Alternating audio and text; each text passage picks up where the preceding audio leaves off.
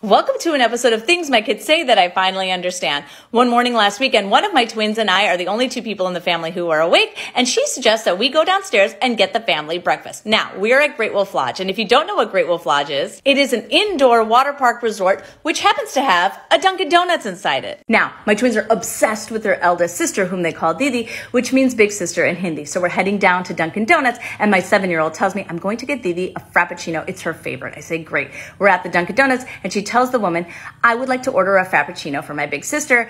And the woman tells her, Frappuccinos are at Starbucks, hun.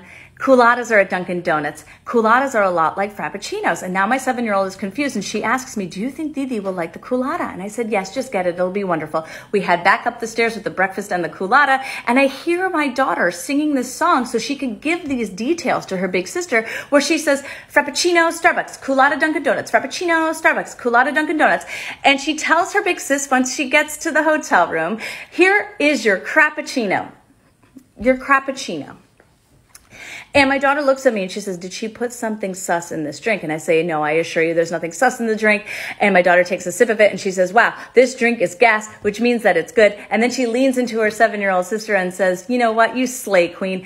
And that made a 7-year-old feel like a hero, that she had so much confidence she did every single big kid water slide that day. Thank you.